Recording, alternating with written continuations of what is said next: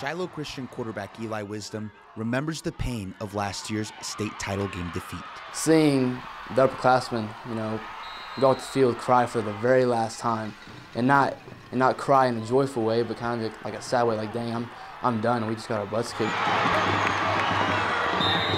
That's something that I don't want to have to deal with, and I kind of want to leave a legacy at Shiloh with a win. Shiloh is looking for a third straight trip to Little Rock this year, but for the first time looking to do it in the 5A.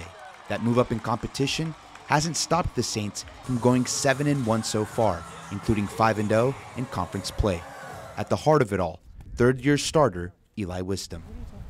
We really try to strive to be great with our leadership, our decision-making, and our accuracy. And I really feel like he's done that as well as anyone that has ever come through here. And while Wisdom does make plays with his arm, it's his ability to be equally dangerous with his legs that burns opposing defenses. God gave me legs to run, and so when I have a chance to run, I'm going to go run. There's very few that have done what he has done.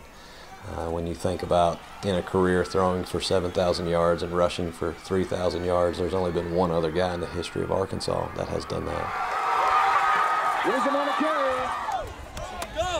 Despite maybe being considered small for the position, listed at 6 foot tall, that hasn't stopped Wisdom from putting up those big numbers. I get a lot of overlooks from either colleges or people, and so I think that's a motivation for me. And just seeing people like Kyler Murray or Johnny Manziel, people like that kind of play that style as a 5'10", 5'11" quarterback is kind of an inspiration, and that it can be done. And in looking to get back to Little Rock, Wisdom has helped to inspire those on his team as well. I think now he's doing a very good job of making that contagious on our team, and I think others have upped their game because they've watched the way he's gone about upping his. Reporting in Springdale, Jonathan Acosta, 5 News Sports.